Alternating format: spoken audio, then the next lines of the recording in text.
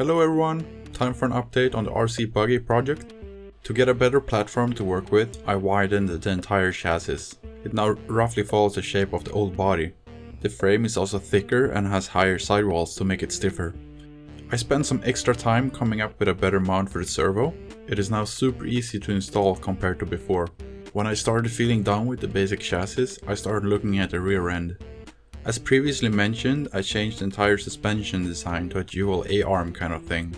I also improved upon the gearbox and 100 other little changes, including a better bolt pattern for the main assembly, better location details to make it snap fit into place, and a bunch of stuff like that. The front end also got some well-deserved TLC with smaller coilovers, angle adjustments, and again a lot of little tweaks to make it print, install and perform better.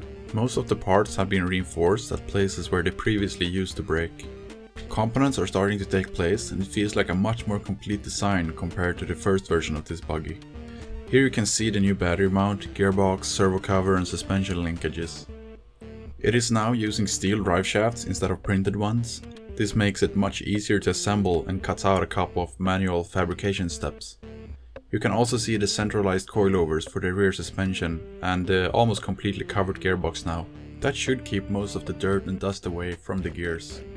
This new version now features an almost completely flat bottom, which should greatly improve its performance in rough terrain. There's simply not much left to get stuck on unless you're in way too deep or soft terrain. Here's a closer look of the front end, and you can see the changed bracing of the front suspension assembly and bumper. If you print the bumper with co-polyester or modified PLA, it helps out quite a bit, but if you print it in regular PLA, it tends to shatter too easy. Alright, time for our first test drive outside. I quickly realized the gear ratio was way off.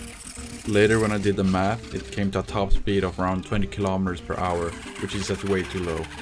You can hear here that it's quickly maxing out the RPM without gaining much speed due to the high gear ratio. It's also quite nervous when driving and constantly wants to wander when hitting small bumps.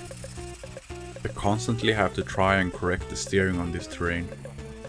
I later noticed that the steel drive shafts had severely chewed up the co-polyester drive joints, causing the wandering and other stability issues. You can see the rear bouncing up and down here due to it.